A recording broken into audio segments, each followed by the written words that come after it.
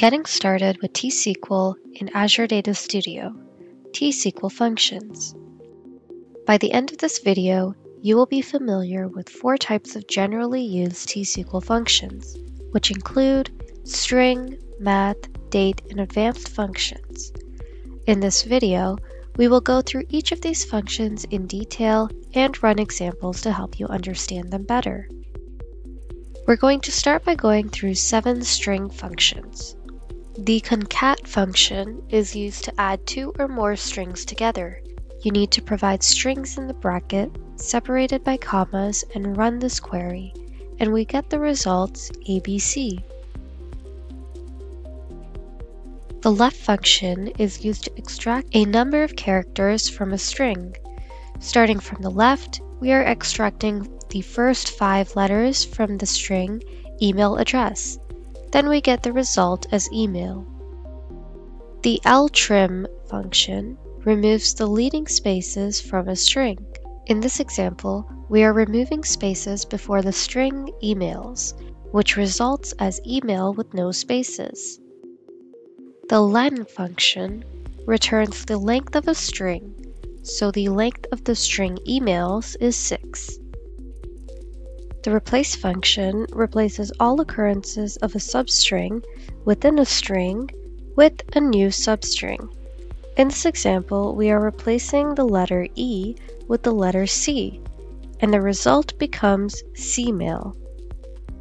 The upper function converts a string to uppercase letters, so our result is emails in uppercase.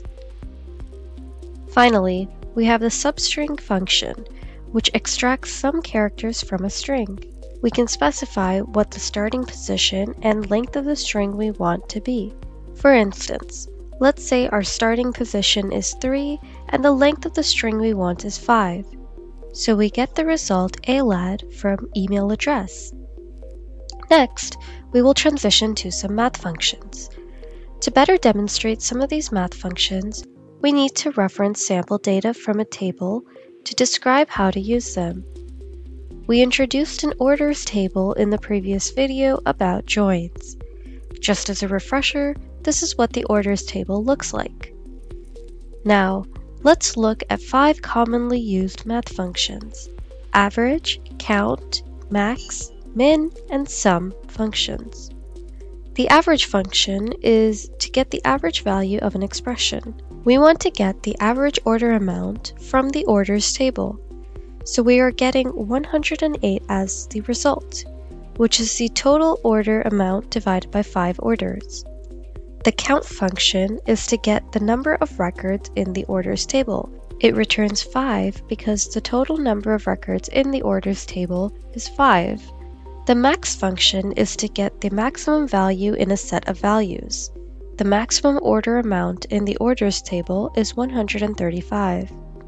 The minimum function is to get the minimum value in a set of values. Therefore, we are getting 80 as a result of the minimum order amount. The sum function is to calculate the sum of a set of values. We are getting 540 as the grand total of all the order amounts from the order table.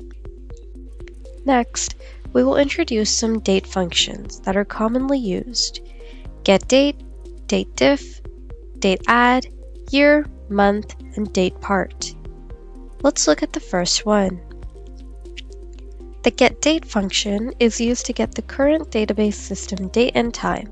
So when we run this query, we are getting the current date and time from the system. The dateDiff function returns the difference between 2 dates. In this example, we got a 3-day difference between these 2 dates. The dateAdd function adds a date-time interval to a date and then returns the date. So we are getting 1 month after the date provided in the function. The datePart function returns a specified part of a date. This example is to get the year part of the date, which is 2020. The year function is to return the year part for a specific date, so the result of the query is 2022, and this works regardless of which format your date is in.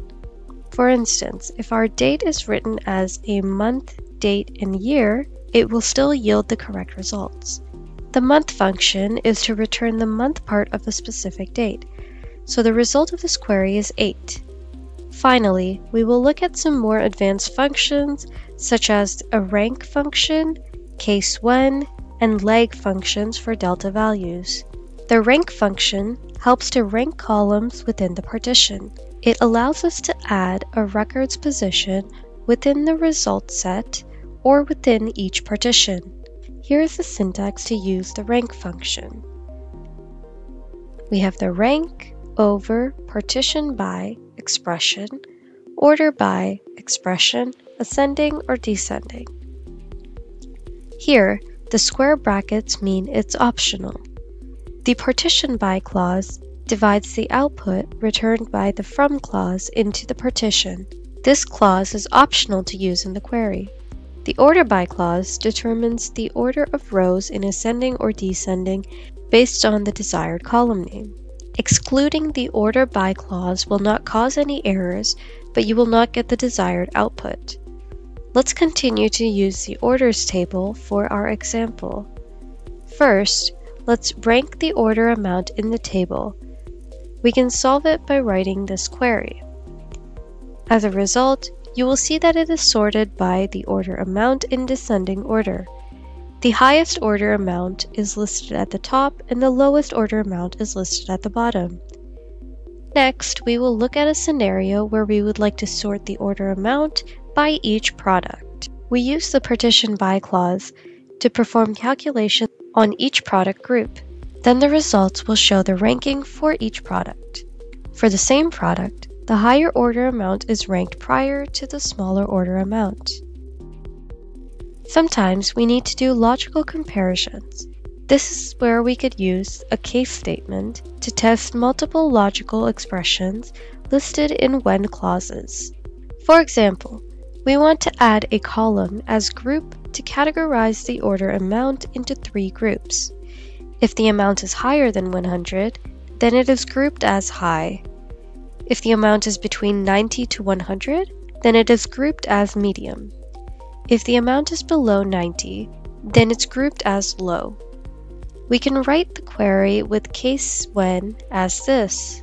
You need to use an end statement to close the case when query, and specify a named group to the case when statement as a new column name. Then you will get the desired results. It adds a column group to the results and indicates the group type as high, medium, or low based on the logic calculated on order amount.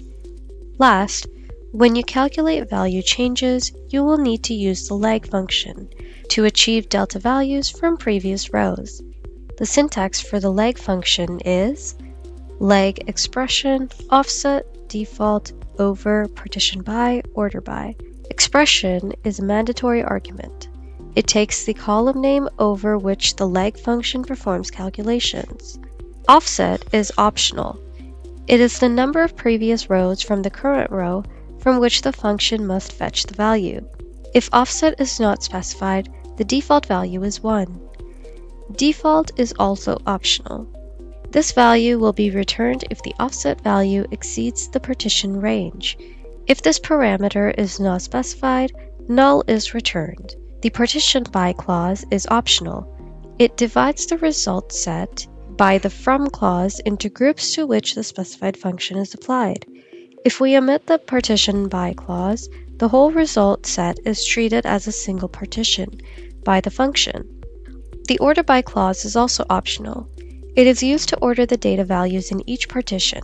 By default, it uses ascending order to sort your data. Let's look at an example to understand it better. We use the leg function on order amount with offset as 1 and default as 1 to get differences from previous rows. The data is also sorted by the order date. When we run this query, we can see that the result is sorted by the order date and the previous order amount column pulled values from the previous row. As the default is set to 1, the first row in the previous order amount column shows as 1, and the delta column calculates the difference of order amount and previous order amount.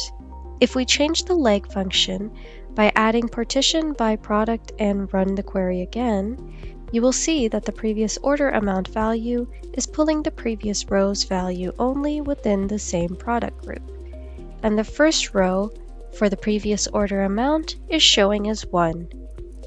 That's it. You have learned a lot of generally used functions and a few advanced functions which are useful for daily analysis tasks. Next steps include learning how to create subqueries. For more details, check out the Power BI toolbox.